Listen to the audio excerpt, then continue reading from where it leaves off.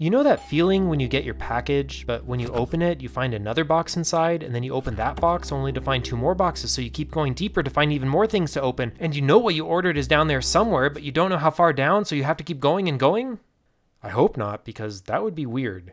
But that's an experience I have all the time working with 4D golf, since I need to keep making the tools at the same time as making the game. I'm building the track while the train is still running. So I want to show you a real example of what it's like working in 4 dimensions, and the unreasonable nuances of making even a simple model. Let's try a pine tree. Surely we could just start with some existing 3D tree somehow. Well, not really. For the same reason you can't just use a 2D picture of a tree in a 3D game. Well, I guess you could with billboards, or if they're really far away, but they look weird and unnatural. And my goal for this game is to avoid camera tricks and make things 4-dimensional whenever possible. Okay, I'll build this from scratch. To quote Carl Sagan, if you wish to make a pine tree from scratch, you must first invent the universe. I'll start with a trunk made from a hypercone frustum, and the leaves can be made of frustums too. These are just 4D analogs to regular conical frustums, but instead of polygons, these are polyhedra. And to keep the poly counts low, I'm using an icosphere for the trunk and octahedra for the leaves. But this tree is too geometric looking, not natural. No problem, I'll throw in some random noise to the leaf vertices to make them seem more organic. Better, but there's a big problem here. Suddenly the meshes have gaps in them, and the reason is incredibly annoying. So in an extrusion from 2D to 3D, the edges extrude to rectangles, which become triangle pairs. And it doesn't matter which way you choose to triangulate it, because their boundaries are identical. But this isn't the case extruding from 3D to 4D. Here, the triangles extrude to triangular prisms, which each become 3 tetrahedra. This time there's 6 unique ways to tetrahedralize them, and if the boundaries don't match, then you get gaps if you move the vertices. So we'll need to fix that. If you don't get it, hold on tight, because the next part is even more convoluted.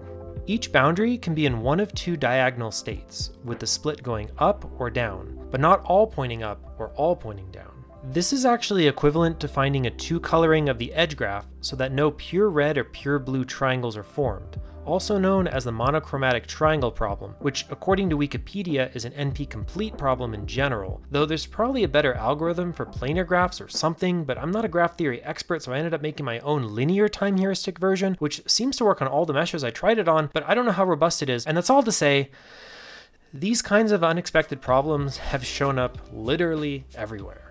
Anyway, it works now, no seams. But they definitely don't look like leaves, so I still wasn't happy with it.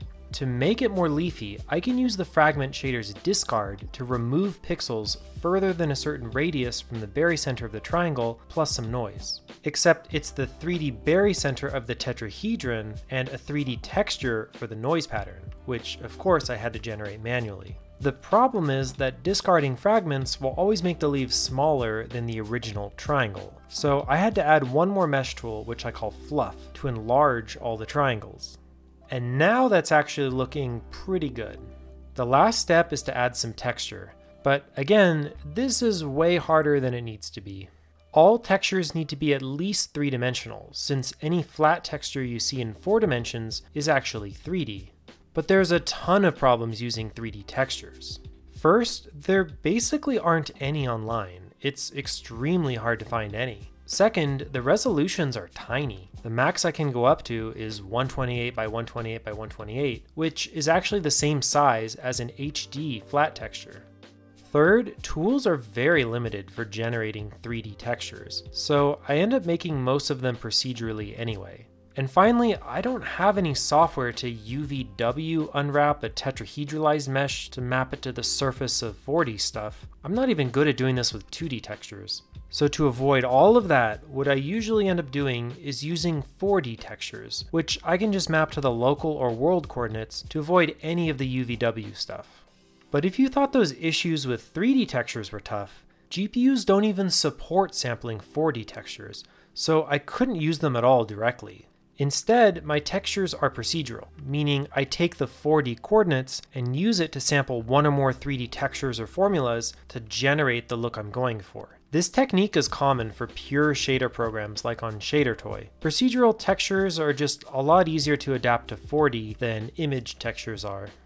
So here's what I came up with for the tree bark. I'm pretty happy with it, and it looks good from any angle or slice. For the leaves, I ended up using the same texture as the grass, which was an interesting process on its own. So might as well go on that tangent while you're still here. I wanted to make a repeating 3D texture that looks like grass from any slice. Originally, I thought maybe I could take a rice grain shape, colored lighter at the tips and darker at the center, and randomly place them in the volume. But most cross sections ended up looking like circles, so I ditched that idea. Then I thought about doing the same thing, but with a peppermint shape that's dark in the middle and bright on the edges. That worked much better, and it really looks like grass in 4D. So with that all done, the tree is looking great. It's just a little stiff, so I can add some motion in the vertex shader to give the appearance of wind. And that's it. That was the process of modeling one tree. But why does it need to be low poly?